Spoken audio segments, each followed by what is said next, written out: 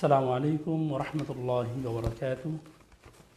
কাছে ও দূরে যে যেখান থেকে আজকের লাইভ অনুষ্ঠান দেখছেন তাদের সকলকে জানাই আন্তরিক শুভেচ্ছা ও মোবারকবাদ।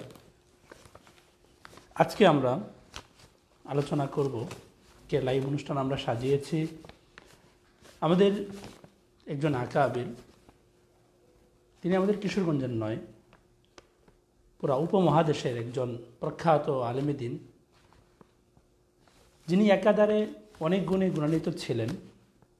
শেখুল ইসলাম শেখ আতহার আলী রহমতুল্লাহি আলাই, তিনি একাধারে একজন প্রখ্যাত আলেমে দ্বীন, একজন সফল রাজনীতিবিদ, একজন বাঙালি ইসলামী চিন্তাবিদ, একজন প্রখ্যাত গবেষক, যুগ সচেতন আলেম এবং একজন দার্শনিক ও শিক্ষাবিদও ছিলেন।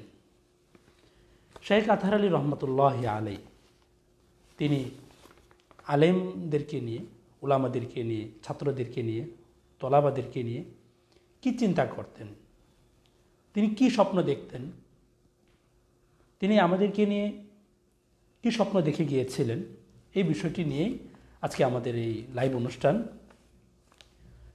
আপনাদের কাছে আহ্বান করব, শেখ আতহার আলী রহমতুল্লাহি আলী সম্পর্কে যে যেমন জানেন, শেখ আতহার আলী রহমতুল্লাহি আলীর চিন্তা সম্পর্কে, ওনার গবেষণা সম্পর্কে, ওনার দূরদর্শিতা সম্পর্কে, ওনার হিকমত সম্পর্কে আমরা যে যেমন জানি আমরা অবশ্যই কমেন্টস করব এবং শেখ আতহার আলী রহমতুল্লাহি আলাইহির জন্য আমরা দোয়া করব।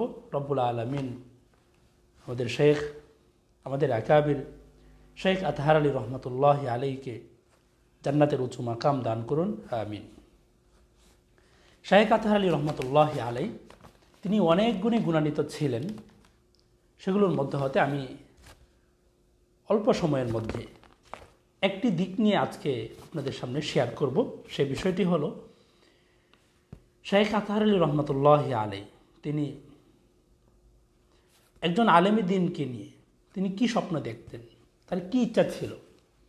শেখ আতহার আলী রহমতুল্লাহি আলাই তার ইচ্ছা ছিল যে একজন আলেমী দ্বীন শুধুমাত্র মসজিদে কেন সামনের কাতারে থাকবে, একজন আলেমী দ্বীন সমাজের প্রত্যেকটি সেক্টরে মসজিদে যেমনইভাবে তিনি সকলের সামনে থাকবে, ঠিক তেমনইভাবে মসজিদ থেকে বের হয়ে সমাজের অন্যান্য কাজে, অন্যান্য যে সমস্ত কর্মকাণ্ড আছে সেগুলোতেও একজন আলেমী দ্বীন যেন সমানভাবে সকলের সামনে যেন থাকতে পারে, এটি শেখ আতহার আলী রহমতুল্লাহি আলাইহির চিন্তা ধারণা ছিল। শুধুমাত্র মসজিদ আর মাদ্রাসা নিয়ে একজন আলেমী দ্বীন পড়ে থাকবে এমন যেন না হয়, এই স্বপ্নই শেখ আতহার আলী রহমতুল্লাহ আলাই দেখতেন। যে কারণে আমরা দেখি কিশোরগঞ্জের আল জামিয়াতুল ইমদাদিয়া, শেখ আতহার আলী রহমতুল্লাহি আলী যখন এই জামিয়া ইমদাদিয়া প্রতিষ্ঠা করেছিলেন, ওই ইতিহাস ইনশাআল্লাহ অন্য একদিন আমরা আলোচনা করব, কোন প্রেক্ষাপটে আমাদের এই জামিয়া ইমদাদিয়া প্রতিষ্ঠিত হয়েছিল, কি কি প্রেক্ষাপট ছিল। শেখ আতহার আলী রহমতুল্লাহি আলাই কিশোরগঞ্জের আল জামিয়াতুল ইমদাদিয়া প্রতিষ্ঠা করার পর এটার শিক্ষা সিলেবাস কী হবে, তিনি সেখানে দরসে নেজামির, আমাদের ঐতিহাসিক দরসে নেজামি যেটি, সে দরসে নেজামি তিনি অন্তর্ভুক্ত করেছিলেন। পাশাপাশি আমরা শেখ আতহার আলী রহমতুল্লাহি আলাইহির জীবনী থেকে, ওনার কর্মকাণ্ড থেকে, ওনার কার্যকলাপ থেকে যে বিষয়টা আমরা কিছুটা আন্দাজ করতে পারি সেটি হলো, আমাদের এই উপমহাদেশের শিক্ষা সিলেবাস বর্তমানে তো আমাদের দেশে ত্রিমুখী একটা শিক্ষা সিলেবাস চলছে। একটি হলো মাদ্রাসা কেন্দ্রিক, আরেকটা হলো স্কুল কেন্দ্রিক, আরেকটা হলো আলিয়া মাদ্রাসা কেন্দ্রিক। শেখ আতহার আলী রহমতুল্লাহি আলাই দরসে নেজামি অনুসরণ করেছিলেন, যে দরসে নেজামি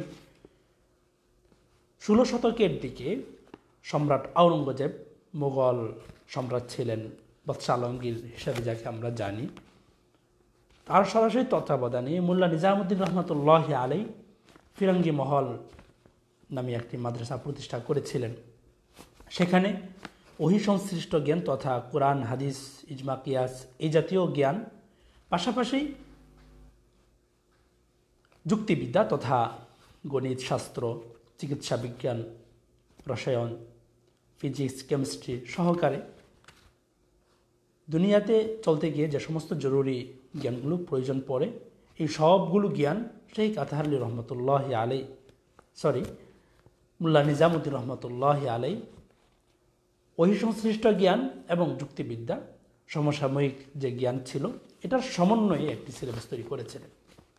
আমরা যতদূর কল্পনা করতে পারি ওনার জীবনী থেকে, ওনার কর্মকাণ্ড থেকে আমরা একটা জিনিস বুঝতে পারি যে শেখ আতহার আলী রহমতুল্লাহ আলাই ওই যে দর্সে নাজামি, সেটাকে অনুসরণ করেই জামিয়া মিল্লাতিয়ার কোরআন, হাদিস, ফিকহ এগুলোর পাশাপাশি ছাত্ররা যেন একজন আলেমী দিন যেন নিজ হাতে কর্ম করে, একজন আলেমী দিন যেন পিছিয়ে না পড়ে। মসজিদে যেমনই ভাবে একজন আলেমী দিন সামনের কাতারে থাকে, ঠিক তেমনইভাবে যেন একজন আলেমী দিন বাহিরে গিয়েও সকলের সামনে থাকতে পারে। এজন্য শেখ আতহার আলী রহমতুল্লাহ আলাই জামিয়া মিল্লাতিয়ার আমরা ইতিহাস থেকে যতটুকু জানতে পেরেছি, আপনারা হায়াতে আতহার একটি কিতাব আছে শেখ আতহার আলী রহমতুল্লাহ আলীকে নিয়ে লেখা, আমাদের জামিয়া মিল্লাতিয়া কিশোরগঞ্জের শেখুল হাদিস শেখ শফিকুর রহমান জালালাবাদী সাহেব হুজুর দামাত বরকাতুহু উনি লিখেছিলেন। ওই কিতাব থেকে আমরা যতটুকু বুঝতে পারি এবং জানতে পারি সেটি হলো দ্বীনি জ্ঞান শিক্ষার পাশাপাশি আমরা কোরআন, হাদিস যেগুলো আমরা এখন সাধারণত বুঝি, এটার পাশাপাশি জরিপ বিজ্ঞান, চিকিৎসা বিজ্ঞান, গণিত, পাশাপাশি কারিগরি শিক্ষাও শেখ আতহার আলী রহমতুল্লাহ আলী সেখানে অন্তর্ভুক্ত করেছিলেন। কেন করেছিলেন? যাতে করে একজন আলেম দিন শুধুমাত্র কোরআন, হাদিস শিখে যেন বেকার না থাকতে পারে, তিনি যেন আত্মনির্ভরশীল হতে পারেন, স্বনির্ভর হতে পারেন, পরনির্ভরশীল যেন হয়ে না পড়ে। এই জন্য আজকের আমাদের লাইভ প্রোগ্রাম ছিল। অনেকে আমাদের সাথে যুক্ত হয়েছেন, সকলকে ধন্যবাদ জানাচ্ছি, এখন পর্যন্ত আমাদের সাথে যুক্ত হয়ে আছেন। আসলে আমাদের শেখ আতহার আলী রহমতুল্লাহ আলীকে নিয়ে আমাদের চিন্তা করা, ওদের গবেষণা করা, ওনাকে নিয়ে আলোচনা করা, ওনাকে নিয়ে সেমিনার করা, এটা আমাদের প্রয়োজন। আমরা করতে পারি না, এটা আমাদের ব্যর্থতা। শেখ আতহার আলী রহমতুল্লাহ আলাই তিনি ওনার সময়ে একজন সফল রাজনীতিবিদ ছিলেন, আমরা বলতে পারি। তিনি একজন সফল খতিব ছিলেন, পাশাপাশি একজন সফল প্রিন্সিপাল, সফল একজন সমাজ বিশ্লেষক, একজন সমাজকর্মী তিনি ছিলেন। আমাদের কিশোরগঞ্জের উন্নয়ন কার মাধ্যমে হয়েছে? শেখ আতহার আলী রহমতুল্লাহের মাধ্যমে। তিনি যখন কিশোরগঞ্জে এসেছিলেন, তখন কিশোরগঞ্জের আমরা বর্তমান অবস্থা যেমন দেখছি তেমনটি তো আর ছিল না। ইনশাল্লাহ অন্য একদিন কিশোরগঞ্জের উন্নয়ন নিয়ে ইনশাল্লাহ আমরা লাইভে থাকব। কিশোরগঞ্জ জেলা হওয়ার পেছনে কাদের অবদান ছিল, কাদের অবদানের কারণেই আজকের কিশোরগঞ্জ জেলা আমরা দেখতে পাচ্ছি জেলা হিসাবে। ইনশাল্লাহ এগুলো নিয়ে ইনশাল্লাহ অন্য একদিন আমরা আলোচনায় থাকবো ইনশাল্লাহ। তো সকলের কাছে আমরা উদাত্ত আহ্বান রাখবো, আসুন আমরা শেখ আতহার আলী রহমতুল্লাহ আলীকে নিয়ে চিন্তা করি, ওনাকে নিয়ে স্বপ্ন দেখি, ওনার মতো হওয়ার চেষ্টা করি। তারপরের কথা হলো যে শেখ আতহার আলী রহমতুল্লাহ আলীর সুযোগ্য একজন সাহেবজাদা ছিলেন, যিনি কিছুদিন আগে আমাদের থেকে বিদায় নিয়ে চলে গিয়েছেন, শেখ আজহার আলী নওয়ারাল্লাহু মারকাদা, যাকে গতবারও আমরা দামাত বরকাতুহু বলতাম। শেখ আজহার আলী নওয়ারাল্লাহু মারকাদা রহমতুল্লাহ আলী রাহিমাহুল্লাহ তাআলা, তিনিও তার বাবার মতো এমন চিন্তা করতেন। আমাদের এখনও মনে আছে যে শেখ আতহার আলী রহমতুল্লাহ আলীকে নিয়ে ওনার চিন্তা, ওনার দর্শন, ওনার কর্মপন্থা নিয়ে আমরা জামিয়া মিল্লাতিয়া কিশোরগঞ্জে সম্ভবত শহীদ মসজিদের দ্বিতলে আমরা একটা সেমিনার করেছিলাম। সেখানে শেখ আজহার আলী নওয়ারাল্লাহু মারকাদা তিনি উপস্থিত ছিলেন। আমরা শেখ আজহার আলী রহমতুল্লাহ আলীর কাছে ইসলামী স্বর্ণালী যুগের বিভিন্ন দিক তুলে ধরেছিলাম।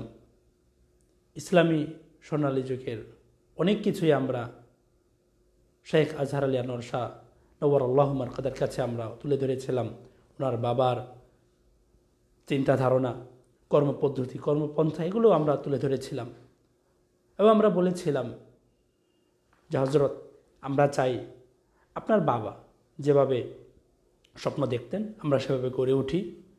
শুধু তাই নয়, তিনি যে যে স্বপ্নগুলো দেখে গিয়েছিলেন সেই স্বপ্নগুলো যেন আমরা বাস্তবায়ন করতে পারি। শেখ আজহার আলী আনোয়ার শাহ নওয়ার আল্লাহ মারকাদা তিনি বলেছিলেন, হ্যাঁ তোমরা চালিয়ে যাও। এখন পর্যন্ত আমাদের সাথে যারা যুক্ত হয়েছিলেন সকলের কাছে উদাত্ত আহ্বান জানাবো যে আসুন আমরা আমাদের কিশোরগঞ্জের আকাবির, আমাদের গর্ব, আমরা গৌরব করতে পারি, আমরা যাদেরকে নিয়ে স্বপ্ন দেখতে পারি এবং যাদের মতো হওয়ার মতো আমরা নিজেদেরকে স্বপ্নে দেখতে পারি এবং অন্যকে উৎসাহিত করতে পারি ওনাদের মতো হওয়ার জন্য। এমন আকাবির আমাদের কিশোরগঞ্জে ছিলেন, তারা অতীত হয়ে গিয়েছেন। আসুন আমরা তাদের স্বপ্ন নিয়ে, তাদের কর্মপন্থা নিয়ে কিছুটা সময় ব্যয় করি। সেমিনারের মাধ্যমে হোক, কাজ বাস্তবায়নের মাধ্যমে হোক, আলোচনার মাধ্যমেই হোক, যেভাবে হোক, আসুন আমরা এভাবে ওনাদেরকে নিয়ে গবেষণা করি, চিন্তা করি। রব্বুল আলামিন আমাদেরকে তৌফিক দান করুন।